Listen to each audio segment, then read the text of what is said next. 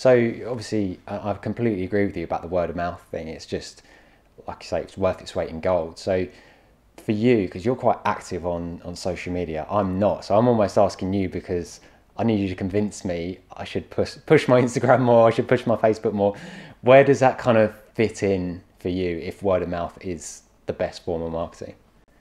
Um, it's an interesting one, especially coming from someone who, at the minute, I have very fallen out with social media. If I'm being honest, um, I just don't have much drive for it at the minute. Prime example, I put up some awesome work this morning, and 2-3 hours later, it's still really underperforming in terms of engagement.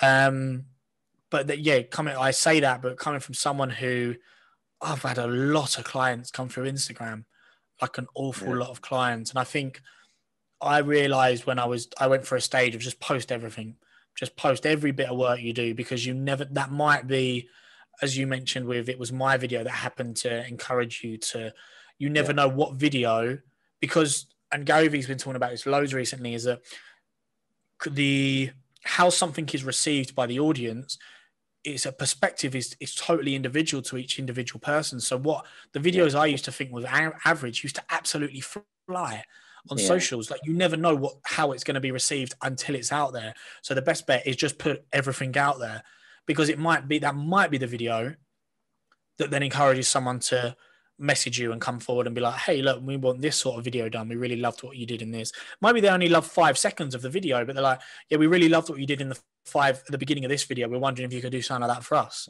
That's enough. Like, and I think just put out, as much work as you can. And I think just that, really, like, if you do a job, no matter how big or small, just put it out. If you're on Yeah. a job, I do it now. I need to put a lot more content out, but the content, I've captured the content. It's just putting it out. Like, I have BTS on every shoot. Whether it's on my phone or I hire someone in. I get the stills and the pictures, and even if my camera set out, by me constantly doing that has now actually led me on to having, A like a semi library. sort of a sponsorship deal actually with a product line. So Okay. Wow. by doing that and showing the equip, like, but if I hadn't I kept putting them videos out, then the company wouldn't have been, willing to invest and give me that equipment to do that. Yeah.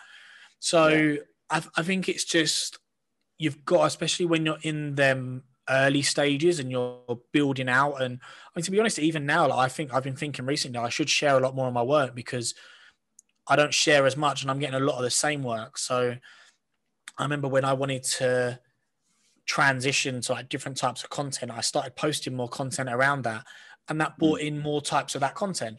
So Yeah.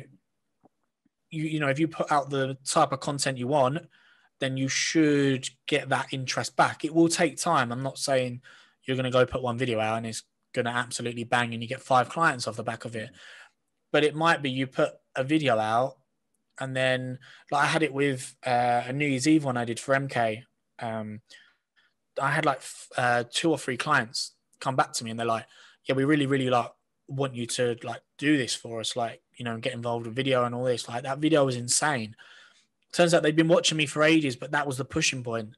That Yeah. video was the push over the line. And if I hadn't put that video out and just shared it to my story, all right, they might have seen it, but there's also a good probability they wouldn't.